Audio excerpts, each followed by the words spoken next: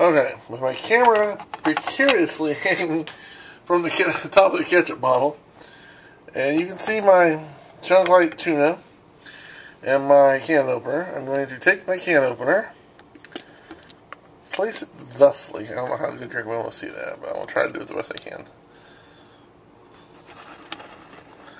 Alright, that'll be a little bit better. Thusly. I don't think it's a good grip. Okay, there we go. Then I'm going to turn the handle like this. And as you'll notice, the juice is starting to come out. The combination tuna juice / water. And you notice I do this till I get all the way around. And that is the second stage on how to eat your Kroger brand chunk light tuna. In water. Tune in next time for the conclusion or the next step. Whatever comes next.